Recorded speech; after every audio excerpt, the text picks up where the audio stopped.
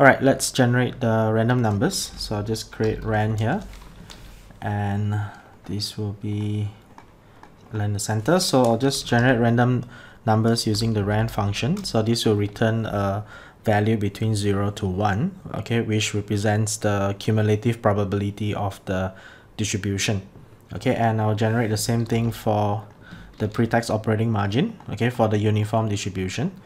Okay, so every time you press F9, okay, a new set of random numbers will be generated. So of course, before I move forward, I'll just like to explain what these numbers actually mean in the context of a normal and a uniform distribution.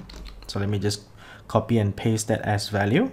Okay, so of course the final numbers here will look a bit different. Okay, so these numbers here represents cumulative probability. So I'm just, for the normal distribution, okay, this 0.15933 here represents the cumulative probability of a standard normal variable, Z, okay, where the center is represented by the mean of 0. So 0.15933 will be somewhere on the left hand side, because we know that the mean divides the the curve into 50-50.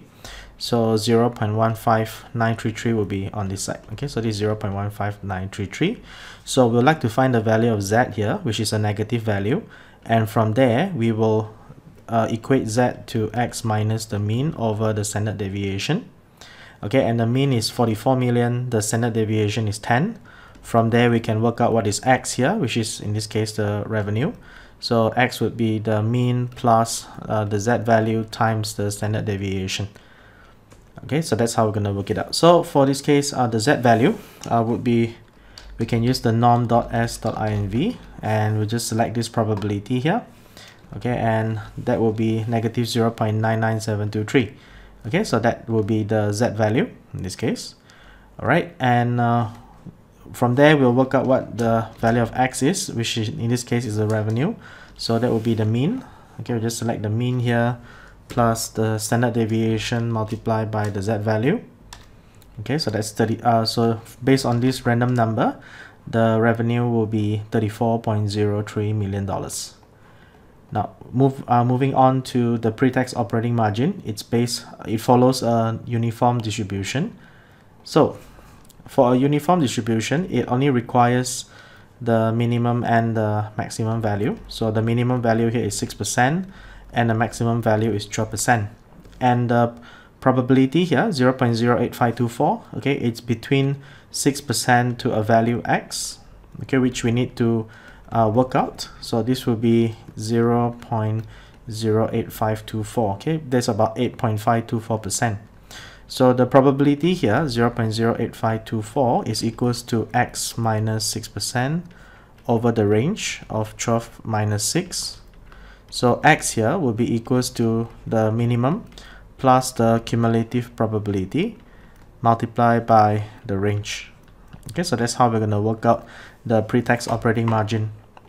So I'll just key in the formula here. I'll just take the minimum plus the cumulative probability multiplied by the range, okay, maximum minus minimum. So that will be the pre-tax operating margin based on this random number. Okay, let me just change that to 4 decimal places. Now that there are no other variables to simulate, I will now change these two numbers back to the random number function. So I'll just press equals to ran, okay, and this equals to ran. Alright, so now the values will keep changing as we update or recalculate the cells. Alright, so now I'm going to calculate the base year after tax cash flow again. So that'll be equals to the revenue, okay, multiplied by the pre-tax operating margin minus the non-operating expenses. Then we multiply by 1 minus the tax rate. Okay, then we have our base year after tax cash flow, which will change when I press F9, which is to recalculate. Okay, and then we're going to simulate the same thing. I'm just going to copy this here.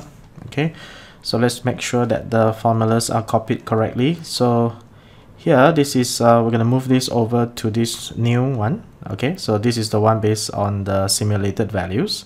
Okay, and then the growth rate is still 5%, and the year, okay, is based on the numbers indicated here. All right, so let's copy that down, okay, and just do a quick check, make sure the numbers are copied correctly.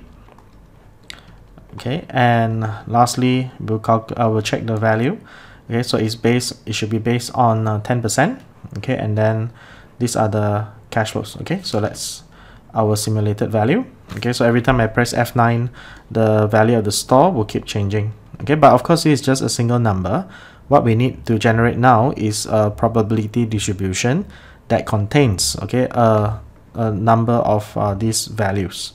Okay, I'm going to run 10,000 simulations, okay, based on this result. So of course, let's clear some space here. So I'm just going to select this, okay, and I'm just going to delete that. All right, so I'm going to use the space here to generate the simulation. So let's say I'm going to let's set this equals to the final result, which is the store value. Okay, and then here I will just create a label for the simulation runs. I'll start from number 1, 2, and all the way up to 10,000. To make it quick, I'll just use the fill function under series. Okay, and then this is a series in columns. Step value is 1, and stop value is 10,000. Okay, so that will go all the way down to 10,000. Right, then we will need to highlight all these values, okay, all the way down to 10,000, and then click on data, and then under what if analysis, we'll select data table, and then the column input cell can be any empty cells around here. So maybe I will select let's say maybe G1. Okay, make sure it's an empty cell, and then click OK. So for each cell here, it will generate a value that is random, of course, okay, based on this output, okay, which is the simulated store value. Okay, so these are the store values for each simulation run. So of course, if you want, you can run more than 10,000 simulations. Okay, so the more simulations you have, the higher the statistical accuracy. Right, so in this case, to make it easier for me to refer to these 10,000 values, I'm going to highlight, okay, all these values here, and I'm going to give it a name. So I'll just call it sim. Okay, so for the simulation list, and press enter. So now whenever I type sim, it will refer to this list. Okay, we can generate descriptive statistics, okay, from this result. So let's say, for example, I can do a count.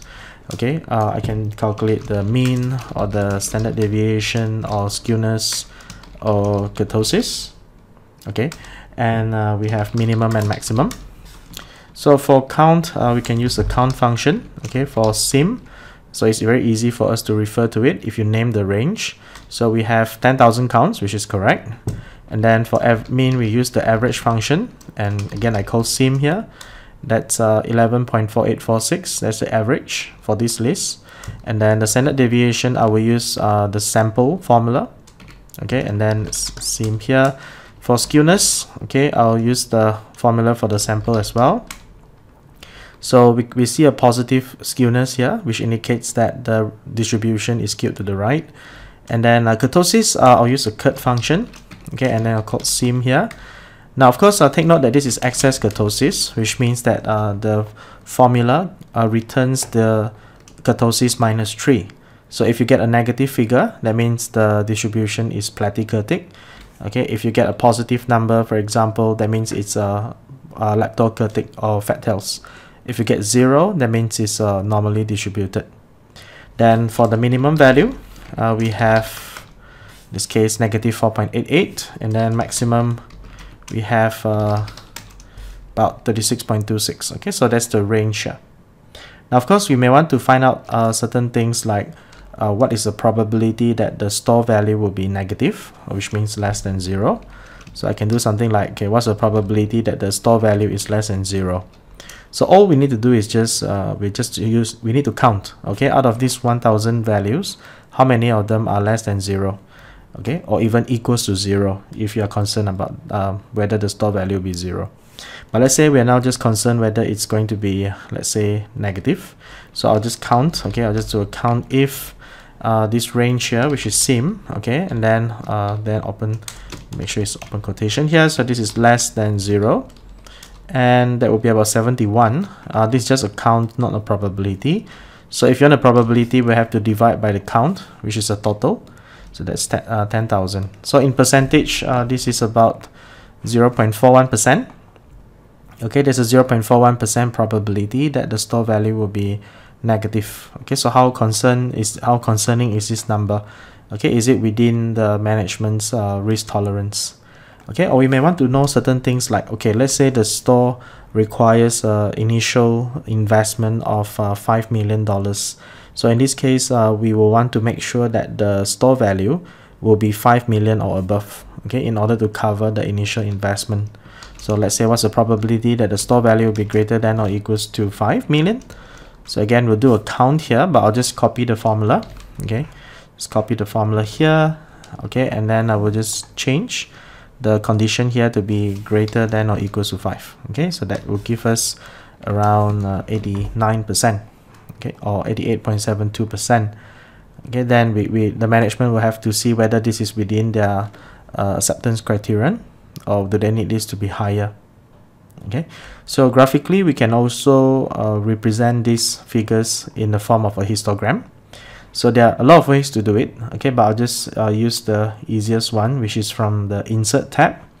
Just choose the histogram chart. Okay, so on this end here, let me just move to the right. Okay, so let's say here we have the chart title. I'll right click and select data, add, and then series value, we'll just select this range here, okay, which is sim, and then click OK. All right, so we have the chart title, so I'll just rename the chart here, the chart title, to histogram of value of store. Okay, and then okay, we see that the bins here are of course defined in numbers that may not be easy to, or may not be user friendly. So the vertical axis then shows the frequency or the number of occurrences, and you can see that from this distribution that the distribution of the values is skewed to the right. So now what we can do is when you click on this axis, okay, you can click on format axis if it doesn't show this menu. Okay, but from here we can see that you can actually set the bin width or the number of bins. I can, for example, set maybe 20 bins. Okay, then you have 20 categories here. Again, the bins here doesn't look so nice, so you may want to set the underflow and the overflow bin. So what it means is that if I set the overflow bin like 30, then immediately on the extreme right you will see that anything greater than 30 will be categorized under this last bin. Okay, and for the underflow bin I can set something like -3. Then for anything less than -3 or equals to -3, it will be categorized under this bin.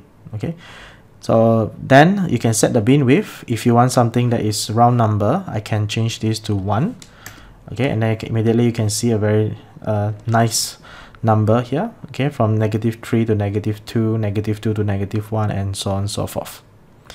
Alright, of course we can set things like I can change this to 3, the bin width to 3 if I want to. Then we'll have lesser bins. Okay, and it all depends on how what type of information you want to find from it. Okay, the more bins you have, of course, the clearer the picture, but there may be a lot of noises in it. Okay, but if you have too little bins, then there's not much pattern that we can observe. Right, so I'll just change this back to 1. Okay, and then if you want to show the frequency, you can just right click and click add data labels. Okay, then you can see the frequency for each bar here. Okay, and let's say for example, if you want to know how many of these values are actually equals to or below 0, then I can change this to, let's say, 0. Then you'll see that there are 59 cases where the value of the store can be less than or equals to 0. Okay, there's about 59 over 10,000 occurrences. Right, so that's how we can use a histogram here. So that will be the end of the video. So you can use the histogram to actually assess the risk, okay, of a certain problem, okay, as long as you define the variables which affect the output. And then for those variables, okay, as we have seen before, some variables actually are fixed in nature, while some variables may be uncertain, and it follows a probability distribution. So of course, to know what type of probability distribution to use, sometimes we will base it on the historical pattern, okay, whether it's through time series or through cross-sectional patterns, or in the case where if there are no patterns for us to refer to at all, okay, we can take a best guesstimate, okay, to assume all these distributions. So the normal and uniform distributions are not the only ones that you can use. There's a lot of distributions that can actually be applied, okay, but of course, garbage in, garbage out. If the quality of your inputs or your assumptions are poor, then your output will also not be reliable. Right, so that's the end of this video.